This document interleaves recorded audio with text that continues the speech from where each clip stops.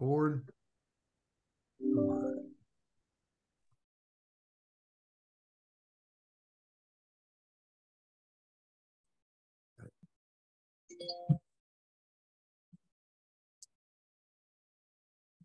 All righty. I think I have my ducks in a row. Hey, you're on Lunch Conversations with Randy and Teddy. Those who don't know, I'm Teddy, and the guy with the shiny top on his head is Randy. And our special guest today is Tricia McManus, not Brent Campbell. And Tricia is the superintendent of schools of Winston-Salem, Forsyth County Schools, and this is going to be a really cool conversation. But before we get started, I want to thank the Elder Law Firm in Greensboro, North Carolina, for being our sponsor. The Elder Law Firm cares about helping you to help those that you care about with their estate planning, elder care planning, and those 7 documents that you need to make sure you take care of. So give the Elder Law Firm a call at 336-396-4551, or go to elderlawfirm.com online. And if you reach out to them, you must tell them that Randy sent you. Randy, you doing all right? I am. Teddy, why don't you tell them who you are, and then that'll buy me a minute or two to get this thing ducks in a row all set up on LinkedIn and Facebook. Cool. So everybody has ever met me. If you've never heard of me, then good golly, you've been hiding under a rock. I run a business called Burriss Consulting. We teach LinkedIn as a business tool to business professionals, people in job search, sales leaders, et cetera, helping people use LinkedIn very purposefully. We do it one-on-one coaching, corporate training programs. Heck, I got a sandwich board where I stand out on the street and proselytize about. That's the right word, Randy? Proselytize? I don't know how to spell it, much less pronounce it, but I'll go with that. That's good. So introduce yourself, dude, and then introduce Tricia to our folks. Yeah, happy to. Randy Wooden with Goodwill Industries of Northwest North Carolina. I run our professional center based here in Winston-Salem, and as you might expect, we help professionals with a job hunt. You may be employed and looking or unemployed, it doesn't matter. And I've got clients across the country, but mostly here in the Triad. We're happy to help put people back to work. That's what Goodwill does. And it's free, which is also kind of a cool thing. But we do work by appointment. So I'll get you on the calendar, but you need to reach out to me on LinkedIn, and we'll get that underway. A couple of times a week, I get together with a fellow there in the red shirt. And on Monday, we have a little fun show. But on Wednesday, it's an hour long. I call it a lunch and learn, kind of. And we get to ask the questions and learn stuff. So today's no exception. Tricia McManus, superintendent with Winston-Salem Forsyth County Schools, joins us. And we're going to cover a whole host of topics dealing with education. One thing we're not going to do, folks, and Tricia, I always mention up front, here's kind of some of the stuff we want to cover.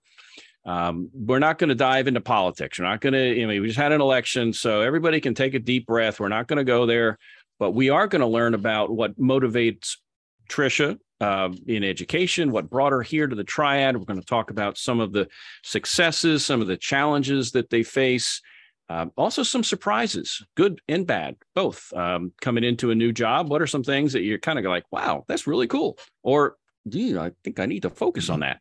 We'll talk some of that stuff, maybe also some of the upcoming initiatives that they have, and maybe reminisce a little bit. My mom was a school teacher. You've been in education for a long time, and how has education changed over the years, and what things you've seen that have changed? And if you happen to be watching as an attendee and you have comments or questions for Tricia, put them in the chat. My friend Teddy is going to keep an eye on that, an eagle eye. So, and if it's something we can work in, we're gonna do that. But first, Tricia, if you would, just maybe a little more of your background. Tell us more about who you are. Okay. Yeah. Well, thanks for having me today on the show. And so, yes, I'm a career educator. This is my 33rd year in public education. And I spent 30 in the same school district and just kind of worked myself my way up in the system, starting as a teacher. Not really starting the profession knowing where I was going to go, what that career path would look like. But I knew I was excited about becoming a teacher. I am from a family of educators. I'm one of 8 children, born and raised in Tampa, Florida. Father was a career teacher and head football coach. And so it was kind of in the blood. Out of 8 kids, 5 of us became teachers. So it was in the bud, and it's, the more I stayed in the profession and moved from role to role, the more my why became very clear. And I just think when people said, why'd you go into teaching? I said, what is more important than that? Or why'd you go into this profession? What is more important than that? I feel like every day I have the opportunity to change lives. And that's honestly what drives me every day and why I'm still in it 33 years later. And so, yep. Mm-hmm. Yeah, I tell people life is a journey, and we learn as we go. And sounds like you've had the journey from the classroom to the other side, the administrative side, and you're still jazzed about it. What brought you here anyway? You mentioned Tampa, so I mean the weather's pretty nice there. Well, except for this coming few days. These few days coming, they're going to get hit. But what brought you here to the Triad? So I was, I reached year 30 in Tampa, and really I had no plans to leave, but I was part of an academy where it was a superintendent academy called the Broad Academy. And I met another colleague in that academy that I didn't realize would become the superintendent here in Winston-Salem Forsyth County Schools. And when she did, she actually called me and said, would you be interested? The position she was hiring for was a deputy superintendent position, but that position would be over the work of principals and over the work of school turnaround, which is my passion. Like that's the work I was doing in Hillsborough, and my last probably 10 years was related to developing the future leaders through a principal pipeline. And then also my last few years was really focused on turnaround. So I came here because honestly, the work about what I love drew me here. But then on top of that, what convinced me, because I really, after all those years, wasn't going to move, was really the community as a whole. Winston-Salem Forsyth County is a beautifully diverse community. There is such great philanthropic support and business support and involvement and investment of the community. And it's a really perfect size. I mean, it's just, there's so much. And honestly, something I have loved when we talk about Tampa and beautiful weather, I have loved the seasons of North Carolina. I mean, it's incredible. And I've never been with seasons. So this was a big deal. But that's what drew me here. It's just continuing to do the work that I know can make a huge difference. Yeah, you get a little snow from time to time. If it's not ice, a little snow. Have you bought a snow shovel yet? I have one. Yes, I actually have one. There you go. I used to use a broom for a while, and then we got enough snow here. I'm from Rhode Island and lived in Ohio for a long time. So I'm coming down from the other side of the country down here. So I'm loving it because spring is longer, summer, and winter's kind of like that. I like that. So one of 8 kids. Wow. So I bet, came supper time, you had to be right on top of things. And hey, good stuff. So let's pivot a little bit. We'll talk about some of the successes that you've seen with the school system. And I don't know if you want to break it down to individual schools or like high school versus middle school versus elementary. I mean, you can take this any way you want to, but what are some things that, you say, hey, this has really worked well so far. We're really on where we want to be. So, I mean, at the end of this last school year, which was, we dealt with the pandemic, as everyone knows. And then, last year was a continuation with COVID and absences and all of that based on regulations. I would say that with that in mind, we had 75% of our schools meet or exceed growth last school year. And so that was a big plus. The state as a whole took a hit when it came to achievement data, and so did we. Luckily, we grew a lot from that the year that there was kind of a balance between remote and not remote. Last year, we made some great gains based on that year. And so we're moving back in the upward direction. And there are some individual schools that just knocked it out of the park. I mean, I'll just, some of our schools that exceeded growth were some of our schools that have been have struggled with performance over time. And so they literally exceeded growth this school year. Ibraham and Petrie and Old Town. And I mean, I could go on. We have Reagan High School continues to exceed growth year after year. I mean, I don't even like to call out individual schools because we have so many great things happening within our schools. And so we're moving in the right track with our data. It's not fast enough for me. and I'm very competitive, ultra competitive. So not within my own team, but against other teams for sure. It's probably being raised by a football coach, but I will say that we've got a long way to go, but our data is getting better. So some other things I'm excited about. We've got a major focus on a 90 by 25 initiative. So if you think about our two big rocks right now, it is really on literacy. And that is making sure that all of our third graders can read on grade level. And that is a huge benchmark that we're working towards. And we have synergy around this, and not just within our school district, but across the community. I mean, it's one of, go ahead, Randy. How do you, I hear that, well, are they reading on grade level? Who and how is it determined what grade level is? I've always wondered that, That is a really good question. How do you know? Because there are different assessments, but the one that we are held accountable to the most from the public's view of our data is the end of grade exam. That is a state administered exam. So basically it's a state created assessment that's on the state standards. And it is again, a very rigorous assessment. So we have other assessments that work our way up to that. Like we use DIBELS, which is another way to assess reading. We use iReady, which is another way to assess reading. But at the end of the day, what people see in the newspaper or the public view that is part of grading schools is what's called the EOG, end of grade exam.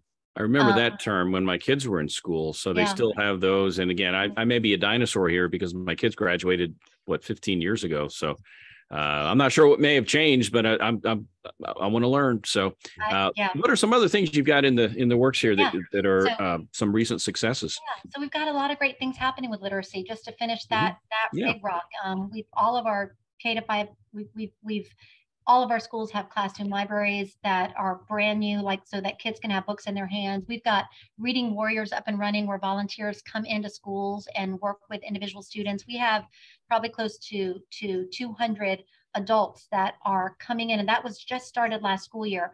We've got a group of community members that comes together regularly called the Ed Initiative that just works on how can we break down any barriers that might be preventing kids from being able to read on grade level by third grade.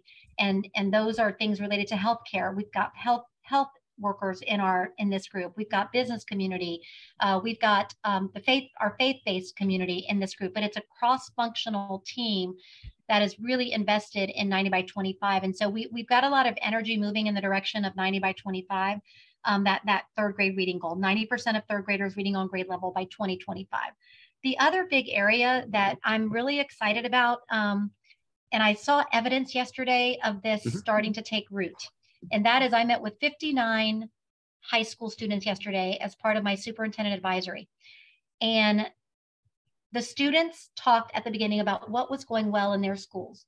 And I didn't want it to be, I was hoping what I would hear is what I heard. And they said things like, there are more clubs that have been added. There's more opportunity for student voice. We're working on connecting with each other, like things that, to me, honestly, if you don't have that, the academics are not gonna happen either. If you don't have a culture where kids feel included, where they feel like they're cared for, where they feel connected, that is really important for our students. And so hearing yesterday from the voice of students that they're feeling that change is important. So our other big rock is really around our school culture and climate. And we've done a lot there. I used funding that we got from federal dollars to hire 30 more social workers so we could have more people that are licensed to support kids in schools with help that they might need around mental health. We have a new code of character, conduct, and support, which is really honestly about setting very clear expectations in schools for students and make sure that it's clear so that they can rise to those expectations, but also work towards finding preventative measures like mentoring and things that can actually get kids connected before they start to go down a path of potentially getting in trouble. And so our new code it's not free of consequences, but it's really rooted in restorative practices, and it's culture and just honestly making sure kids feel connected to school. And based on some of their comments yesterday, we're starting to move in that direction. Again, I want to go back to when you talk about how a school changed. I want to go back to why all of us loved going to school. Hopefully a lot of us did. I know we went because it was expected, but I also loved it not because of my classes. I'm just going to tell you, but I loved the other parts of it. And that's what I'm trying to bring back for our kids, where they all have something they love about school. So there's a book called Atomic Habits. Yep. James Clear, I think, is the dude's name. And just as you said, Tricia, you didn't go to school because you loved to learn per se. You went to school because of the other things around it that they're involved in. And so Atomic Habits talks about stacking things up. So I don't want to do this, Teddy. I don't want to go walking 2 miles every morning, but I love listening to my podcast. And the only time I listen to my podcast is during my 2 mile walk. And the same thing with school. If you can find that, as you're talking about, I'm writing down all this stuff. This is like, I did not know this, reading warriors and breaking down barriers, and the students have more clubs and more opportunities to discover they're cared for. If you create that environment, they'll learn along the way. Yep, exactly. That's cool stuff. I wonder, I was going to ask you about the code of character, and you touched on that. So, I mean, back in the day, you hear about in the Catholic school with the ruler on the wrist and the hand. Teddy, did you get a ruler cracked over you've got a ruler? Man, you should see the bruises, dude. They're still there. But there was I mean, more physical discipline handed out back in the day. And of course, that kind of corporal punishment went away. But then, you had in-school suspension. No, Teddy, I never experienced that, but I can tell you sure all you about did. It, Randy. Tell me all about it.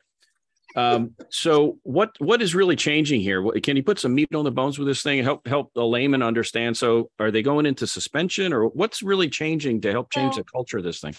Right. So I think it's funny that y'all are talking about the ruler, because I was told in elementary school that if I turned around again, that the teacher was going to pop my head off like a chicken. That would not fly today. That would definitely not fly today. But so our change of our changes around this, we have for the last 10 years or even more, and I can't really talk much before that as I look at data. We have had a lot of students where the answer to everything was suspension. And so there are reasons and a time for a suspension, and it could be related to violent behavior, but the violent behavior is not going to change just by exclusion, just by go home, come back, it happens again. We've got to continue to teach behavior, just like we teach reading and writing and math. We have to incorporate that. And so so every school that I've gone to in my 30 years where that was out of control, that was, a lot of behavior problems, a lot of issues. First and foremost, there was a lack of clarity around expectations. And so when you walked in the door, it should be very known to students, to everyone, parents, staff. I'll just go Wiley Middle School. When I walk into Wiley a few weeks ago, it says, here's the Wiley way. Here's what we expect there. And every school needs to be clear about that. And a lot of times when you go into chaos, it's because there's no clear expectation. And my favorite quote is, nobody rises to low expectations. So set the bar high and then lift your kids to meeting that bar. And that's first and foremost how you start to shift a culture, is to be very clear. And it's not a one-time reminder at the beginning of the year. It's every single day. It's in every single classroom. It's common throughout an entire building. I've seen schools, I was actually principal of a school that was, behavior was out of control. And the school was open. And when I got there, I was like, oh my gosh. And I worked with a behavior specialist, and we got the school on track. And in no time, it was going from fights all the time, kids running out of classroom without permission. It was like a kid run, and I want kids to kind of own and run school, but not in the wrong direction. I want them to be, involved, but not in it's like a takeover of the adults. But what I will say is we changed the culture completely. And so back to some specifics, it's about looking for how do we prevent. There are very specific strategies outside of clear expectations for preventing misbehavior. It's clarity. It's very specific routines in classroom. It's learning how to de-escalate a behavior instead of making it worse by your response. And so if I have a child who does something in my class, if I say, you're not going to do that in my classroom, versus you try to use a more de-escalate, like language that will de-escalate. That's what we're teaching our folks to do. Also, there is a lot of research now around childhood trauma and around how that trauma plays out in behaviors. And so our adults are being trained on trauma-informed practices. We are part of a community training by the Center for Trauma-Informed Communities. It's right here local in Winston-Salem, and we're working with them to train teachers and leaders, and so it's a effort. It's not one thing, it's not one strategy, it's a lot of different strategies. And also on the preventative side is if you have children that are absent a lot, or you have children that are fighting a lot, or pairing them with mentors, pairing them with adult mentors that can visit them, that can be part of that. So again, there are lots of different strategies. We also have, and I know there's been some negative buzz around the country about social emotional learning, but at the end of the day, having a curriculum that teaches kids about empathy and about respect and about all of that is really important. I remember that being part of my learning growing up, and so that's what we're doing too, where we're not just leaving it to chance, but we are actually explicit, and that's also getting positive traction within our buildings. So all of that is part of creating a positive culture. And I can tell you, there is so much evidence. I've lived it, so I have personal research, but there's also so much evidence around how people feel in an environment and how they excel in that environment are directly related. And so that's what this is about. Yeah. So we teach in business, Tricia, and you know this in business, we teach business leaders emotional intelligence. We teach social engagement at the business level. And probably, I as you're saying this, I'm like, wow, why were we not teaching this at kindergarten? I get it. I've heard the stories of those who are challenged with why we were teaching children stuff that we've never taught them before.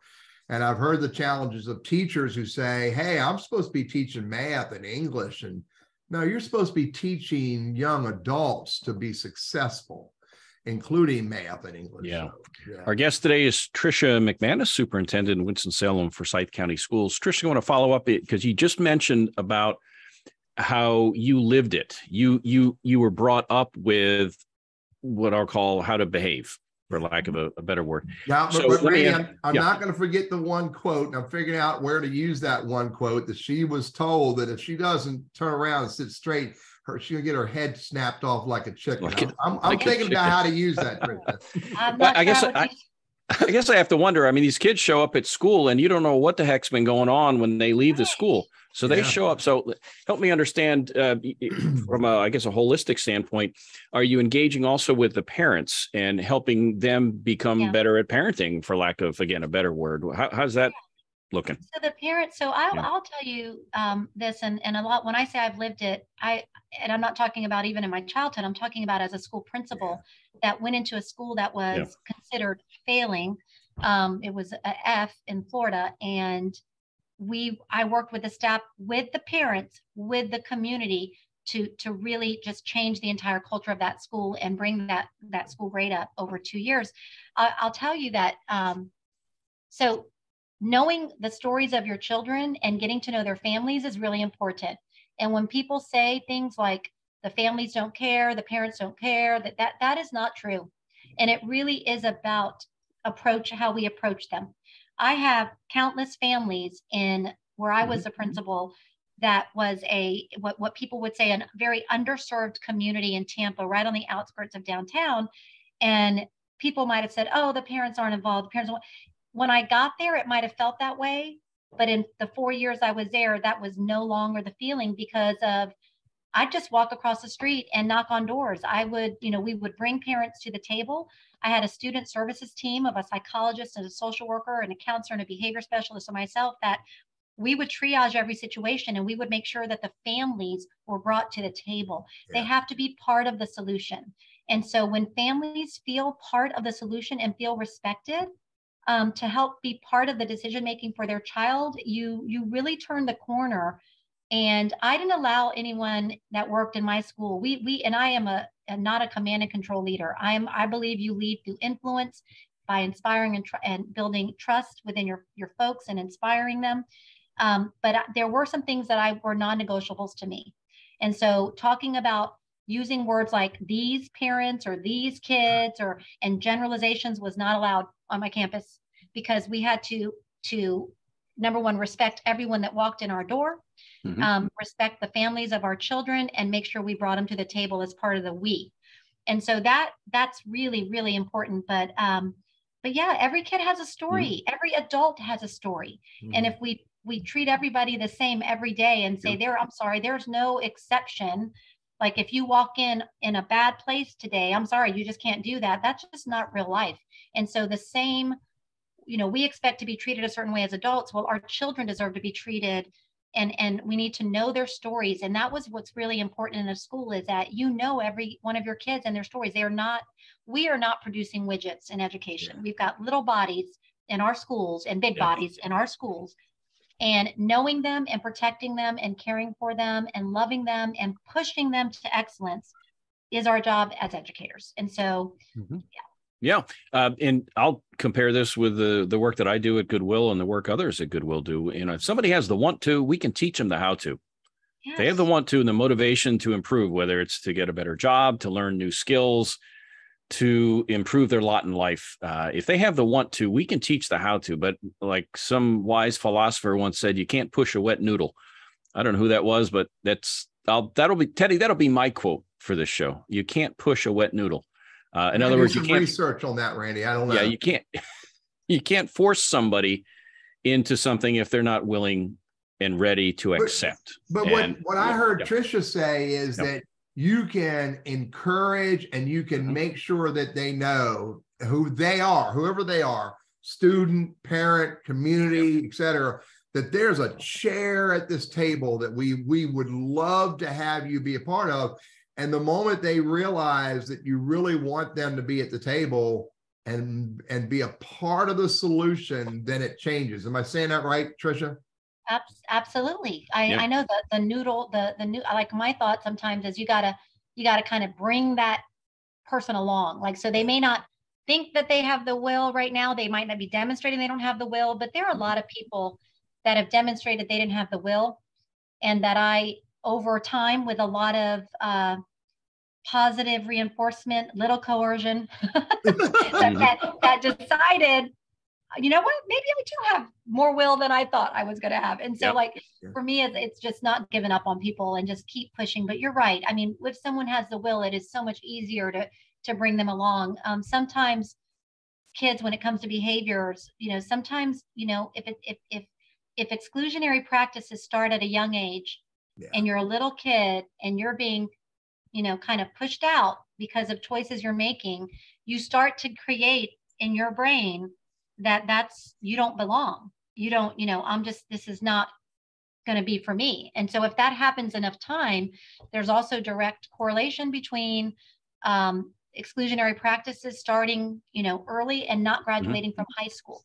There's a vicious cycle that we create, and we've got to change that cycle and know that the behaviors, sometimes there's a reason for them. And we, instead of going to this punitive, all the time punitive, because I said so mentality, which is really a command and control, that we got to change that. And being an inspire and trust. And Covey is, there's so many leadership gurus out there, but Covey's work I love. And so my favorite book right now is Trust and Inspire. So you'll hear me talk about that in relationship to, or in opposition to, command and control.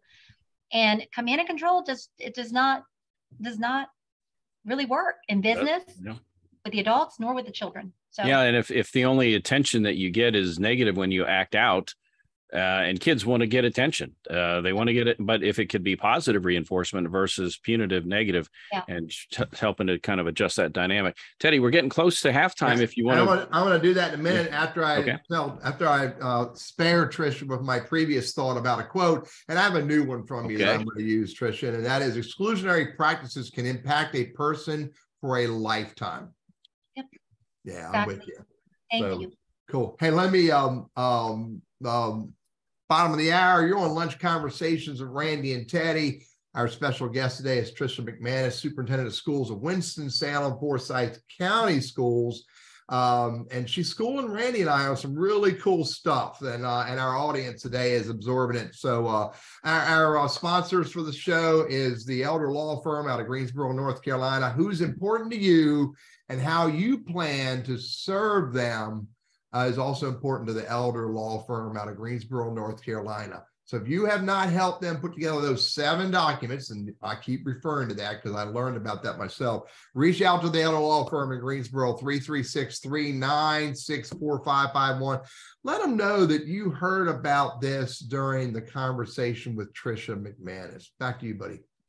Yeah, and I'm ready to pivot, but before I pivot to some of the challenges you face, is there anything else you'd like to add from whether we're talking about conduct or other topics that we've already covered? Anything else you want to throw in there? You know what, just something coming up, and then I'll wrap up on initiatives. We've got a lot of great things happening, all aligned to a strategic plan that I love and I believe in. But we are about to embark on a major attendance campaign, and what we've realized is last year we had about 40% of students that were chronically absent. That's a big deal. How many percent? What did you say? About 40%. About 40%. Wow. Yeah. Wow. Some of that has to do with COVID. I mean, COVID last year, I think at the beginning of the year, before things changed with our health department, I think you had to be out 10 days. So that I could see why it was probably more. But back to that, attendance is a concern in general. Even prior to the pandemic, we might not have been at 40%, but it is a concern. And so the other big thing is needing our kids and wanting them to be in school every day. If we've got all these tutors coming in, but you're missing half the time, you're going to be missing for that 90 by 25 goal. You're going to be missing some of that support and intervention and some high quality instruction. So we're about to embark on a major attendance campaign that we're going to want our entire community to help us with. And that's from all of our parents to our businesses. We want to be attendance posters and everywhere, health, hospitals, doctors' offices, everywhere. We need our kids in school. So that kind of puts the bow on all of that. And that we is a big we. It's not just Tricia and her people, it's our society. Yep. We mentioned before the show, I got to engage with you briefly during the Leadership Winston presentation that you gave to the best class ever of 2022. But we were also in one of the high schools, or in several of the high schools. And if memory serves me, and correct me here, but the school had a specific position created for, I think I'll call it graduation coach. Was it something like, Yes. To help, help me understand what that, because I hadn't heard of that position before. I mean, we have, career guidance counselors and that kind of a thing, but this was a bit of a different thing to help kids to ensure that they graduate. Help us understand what that is. Yeah. So your graduation rates are determined by graduating with your cohort. So when 9th graders start together, they graduate at the same time at the end of that 12th grade school year. Yeah. And so there are some kids and more that got off track during the pandemic, where their credits are low, where they're missing a lot and they've got a lot to make up. And so we instituted through our federal ESSER dollars, which have been very helpful to us. We have those dollars till 2024. We instituted a graduation coach position.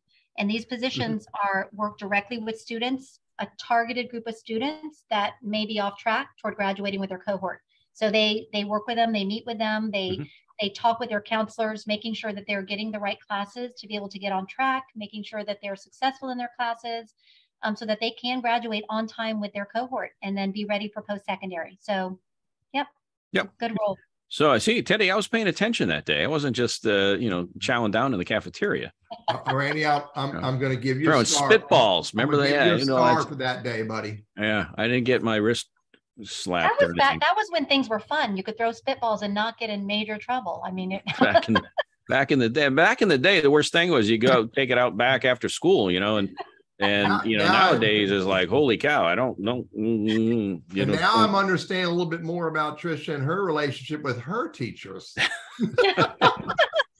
Hey, some challenges. You're talking about test scores post-COVID. So, I mean, COVID changed everything, how we everything, how we live our lives, how we go to work, how we go to school, everything. It changed everything. So that's a big old topic, and also challenges regarding school safety. So I'd like to dive into some of that. It seems like every other week or month there's a shooting somewhere, there's this violence, whatever. And so that now becomes part of the mosaic of education, and you got to deal with it. You can't just not deal with it. So let's dive into some of that stuff. So test scores, you talked to about that. What else can you talk about? Maybe lessons learned from COVID or other things that are what I'll call COVID related that may help going forward, as hopefully it won't happen again. But yeah, if something like that comes up again, you're better prepared for it. Yeah. Yeah. Oh, I can tell you right now, I want to be in school no matter what. Yeah. And the reason being is, our kids, what we've realized a lot, and what, kids and learning is a social process.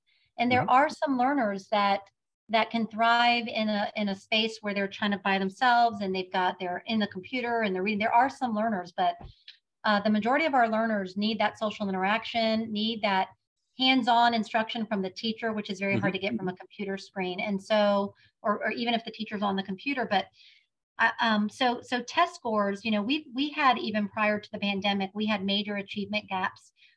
When you look at our test scores, and basically, and those were between our racial subgroups, but also our students with exceptionalities.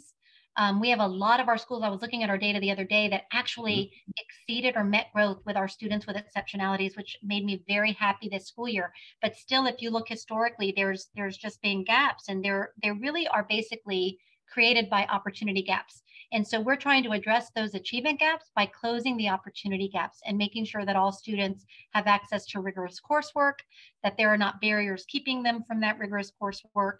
And so the test scores is going to be something that we continue. Our test data has to be something we continue to focus on, and it is. And we're doing that in many ways. I already mentioned the whole 90 by 25 initiative. But there is no replacement for a high quality, highly effective teacher in a classroom.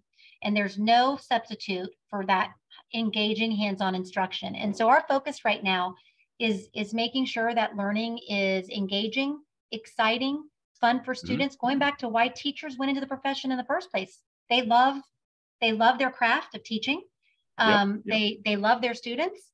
And so I want to see noise in classrooms. I want to see hands-on. I want to see high engaging interaction with questioning and answer. And so it's just about getting back to that and making sure that every student gets high quality instruction every day. And that is huge. And then also making sure that we've got students that have opportunities for that, those that might fall behind a little bit, that they've got tutoring and interventions right there on campus that are just in time. And so that's another focus. We put a lot of dollars into on-site tutorials and tutoring, after school programs, and things that can help kids that might need additional support. So the test scores, absolutely, yes. Yeah, Teddy. Teddy cat bit his tongue. So define that phrase for me, Tricia. Students with exceptionalities. I think I understand it, but that you're the first person I've heard use that phrase. Yeah, well, and most people probably say students with disabilities. Okay. So it's our EC students. I'm a mom of a daughter with Down syndrome, and so I always just use exceptionalities just because it sounds better. Like you know what I mean? It's I do know what you mean. Students with disabilities is what most people, the term most people would use there. Yeah. Gotcha. Let's pivot for a moment. Let's talk the safety issue. We all want to feel safe in our homes, in our work, in our schools, and in our environment. And it doesn't happen by accident. So what are some things that you can share? I'm sure you can't share all the details, because then you'd have to kill us, right? But or snap your head off like a chicken. Snap it off like a chicken. But what are some things that the school system has looked at or has implemented to help us understand, put our minds at ease a bit, hopefully that, you've got your eye on the ball with this thing and you're making progress. Absolutely. I think that school safety, so that is honestly number one. Number two then goes into all the learning, because you can't learn where you don't feel safe. And so I will say that I'm very proud of our team. I've got an incredible chief of safety, security, and emergency management. He was a team of one he is now has a team. And so Okay. we've got 5 folks under him that all have a set of schools that they're responsible for. When I got here, I take no credit for this. We've actually added recently, but our district has done a really phenomenal job with some of the hardening of our schools, meaning like the cameras. I mean, there's cameras everywhere in our schools, and that was here. I mean, since I've been here, maybe we've upgraded some of them with grant funding, but the cameras have been there. We've had very clear crisis management plans for every school, and as a district, we've just continued to improve those. We've had those common protocols and terms since I came here, but we've just improved those. We are now part of I Love You Guys, and our entire district with law enforcement partners, and that is PD and Sheriff's Office. We have great partnerships with those entities and Kernersville Police. We all came to the table to do I Love You Guys training, and so now we all have the same language for all protocols, whether it be a secure, a lockdown, a shelter in place, whatever they mean. We are all on the same page and working together. We've got SROs in our middle schools and high schools that are, we have a really strong partnership with the Sheriff's Office where our SROs, where they place the SROs in our schools. We've got access, like one-way entry points, which we've just honestly tightened up on in all of our schools, because we just put where kids have to go in between buildings. You got to have a way to get in, a pass, a student number to be able to get into those buildings, because there were so many entry points in to some of our high schools. And so we've tightened up all of that. And we just got another grant, $700,000 to go back to our elementary schools, because we've got a lot of modulars on our campuses. Yeah. And so getting from the modulars back into the buildings can be an issue. And so we're now putting more of those keypads at elementary as well. So as far as the hardening of our schools with cameras and with entry, access control, we are on it with all of that. We've been asked a lot about, what do you think about metal detectors? We last year purchased portable metal detectors to be able to be used when needed.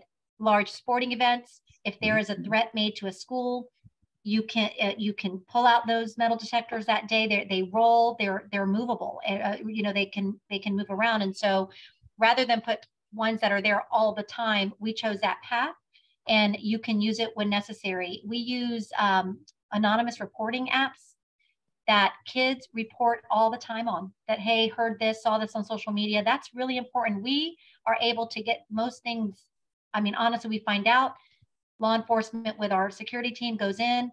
If someone's gonna have a weapon on campus, they know it as kids are entering and can look into that.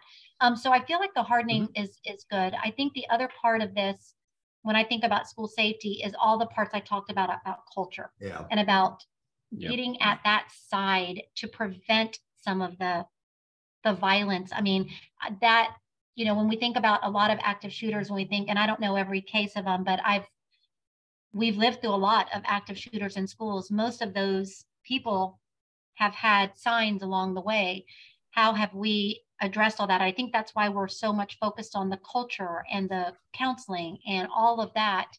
And I'm not saying that stuff would have been prevented, but I'm saying is, if we can connect kids and make sure that, bullying is not happening, that everyone feels included and connected, that's part of it. But honestly, the security part of it is, to me, very important as well. And that's where we have focused all these grant dollars. So it was interesting. I was a little, felt bad and maybe horrified, or whatever the right word is, where they interviewed some Greensboro, what's the term? The police officers in Greensboro, CROs? SROs. They interviewed Guilford County SROs, and the stories that came from them were horrible, where the Greensboro SROs said 2022 has been the most violent year in Guilford County ever, in the Guilford County school systems.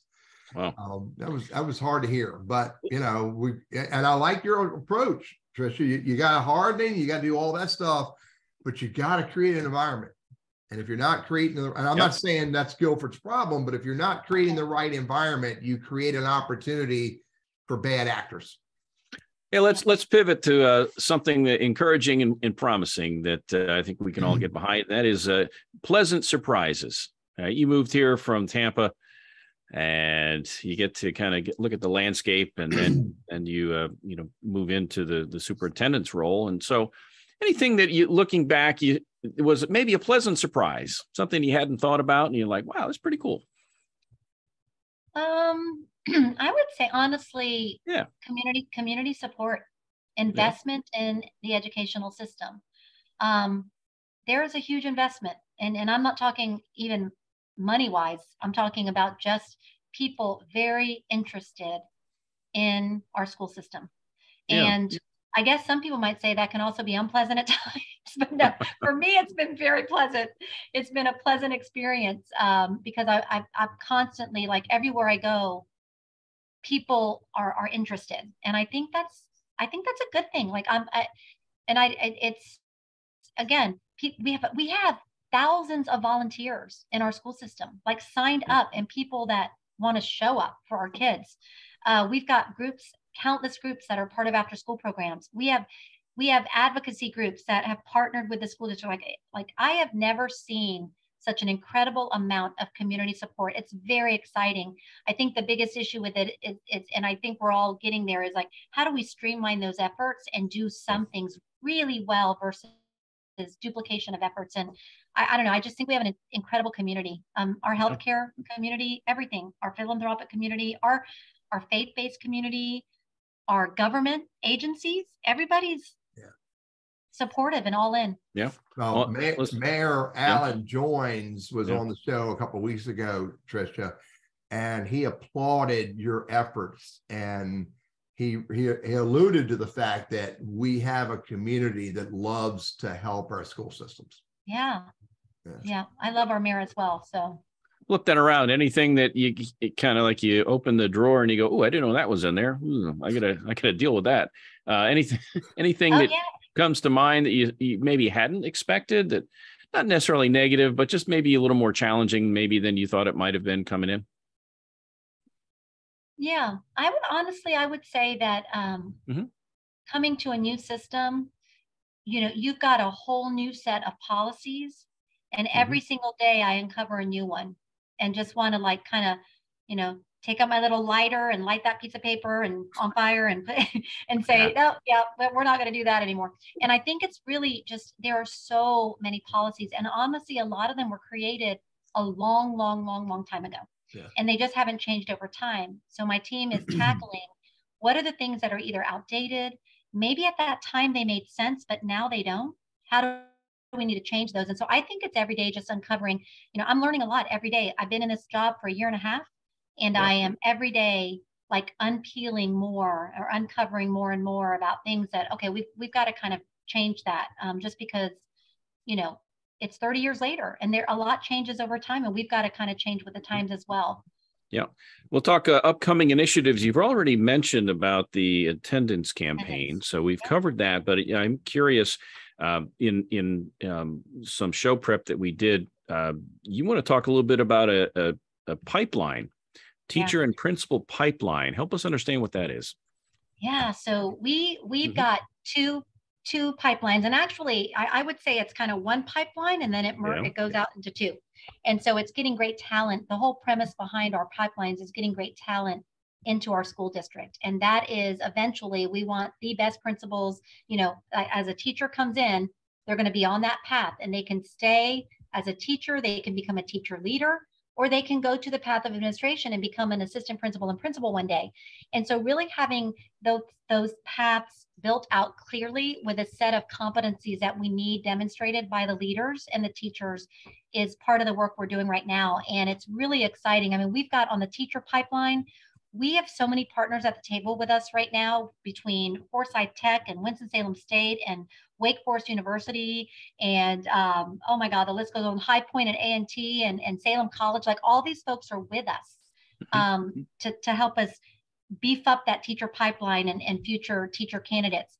But then we also are doing work around advanced teacher roles, which are teachers that become leaders on their campus. still are educating kids every day, but are also supporting the coaching of their peers. So you've got these advanced teacher roles, which add more money to a person's pocket if they choose to go in that path.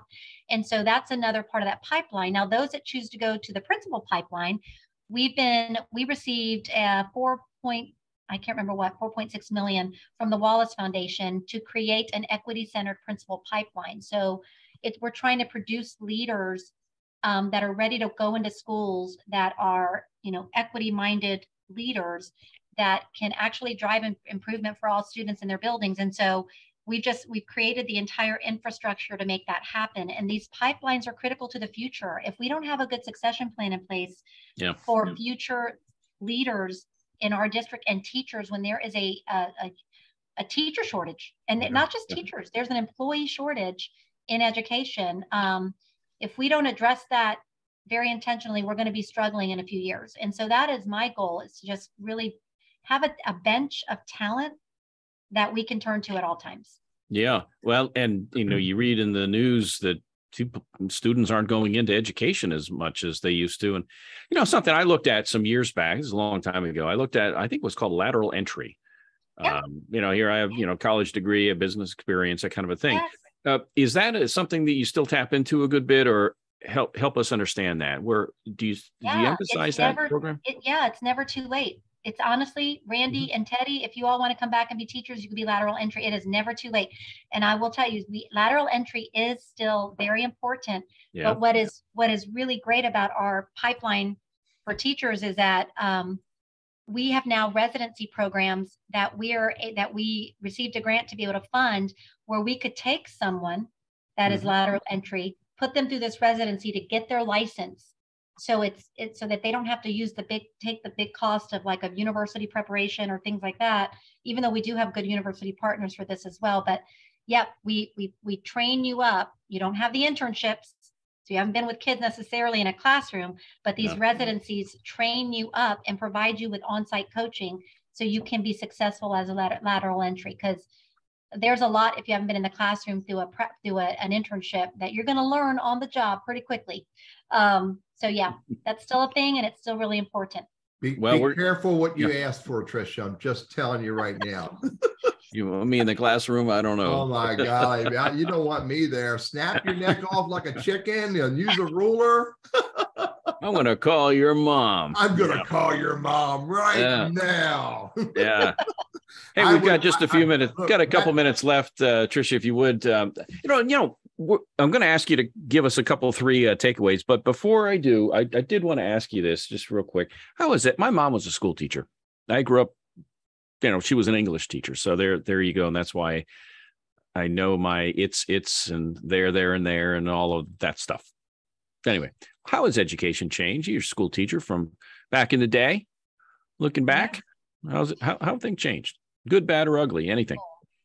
It's changed a lot. I think that accountability is really important, but I also think that some of the high stakes accountability that was created, it's done some good and some bad. So in other words, I thought, back in the day of No Child Left Behind, where we started actually looking at specific demographic groups, I think that's important, so that you're not leaving a group of students behind. And I think all that was for the right reasons.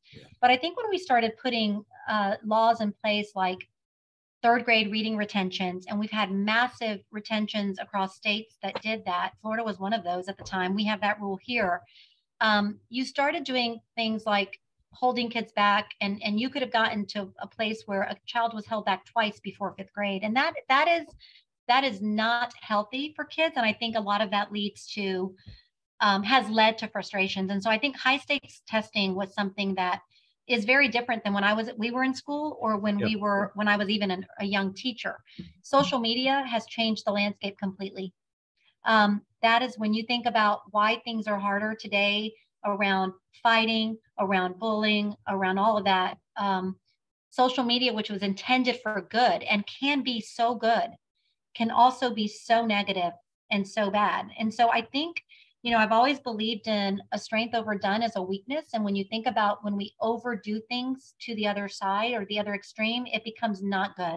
And so we've got to think back to engaging kids again and to love learning and love school. We are not learning to take a test. We're not. And so we've got to get away from that. And that is my goal, is to make our kids love school, to help them love school and realize that this grade is not just about, or that number on a page does not define you.